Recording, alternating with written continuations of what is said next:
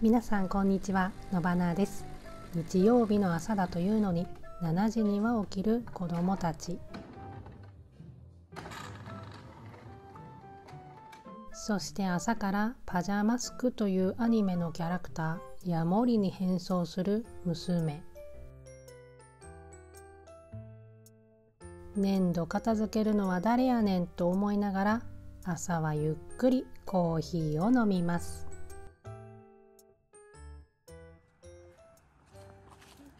ハロー。さて、日曜日はお店が閉まるドイツ。今日はリンゴ狩りにやってきました。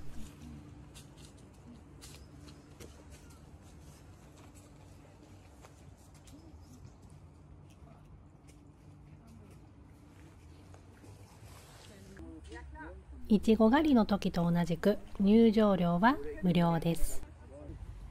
まずはどの種類のリンゴが美味しいかを味見します。私はこの中ではエルスターが一番好きです。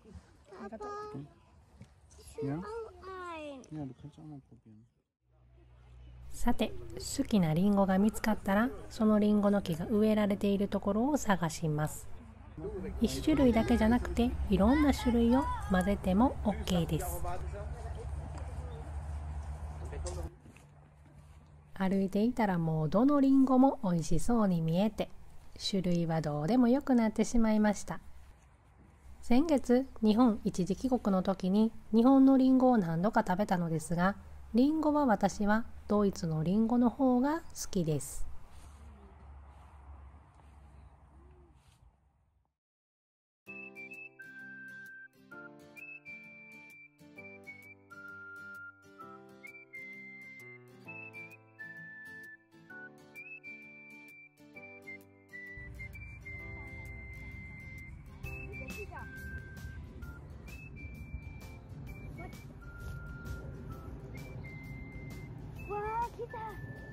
来たよ。わあ、来た。わあ、食べてる。わあ。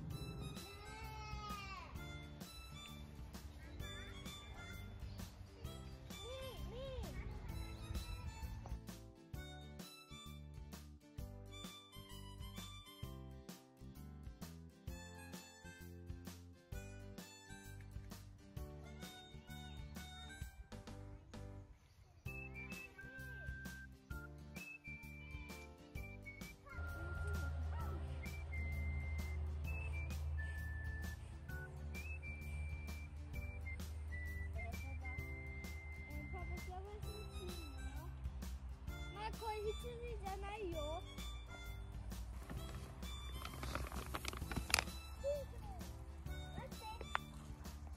日曜祝日はお店が閉まるドイツですが、こうやってのんびり家族とリンゴ狩りをしたり散歩をしたりするドイツの日曜日の過ごし方が私は好きです。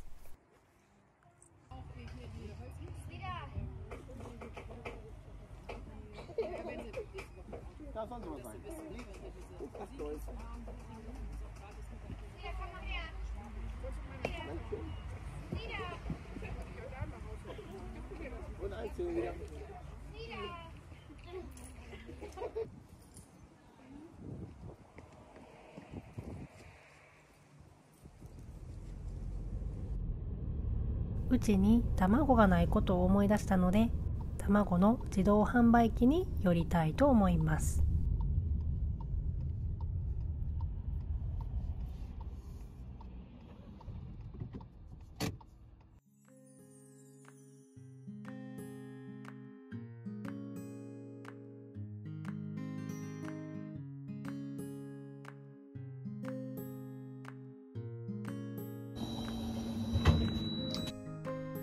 めっちゃ割れてそうなんですけど、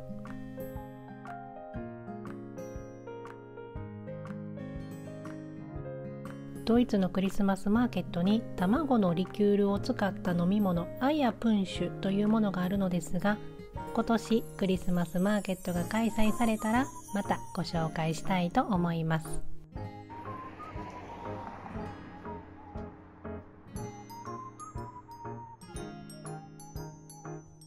さて、家に帰って早速リンゴを食べます。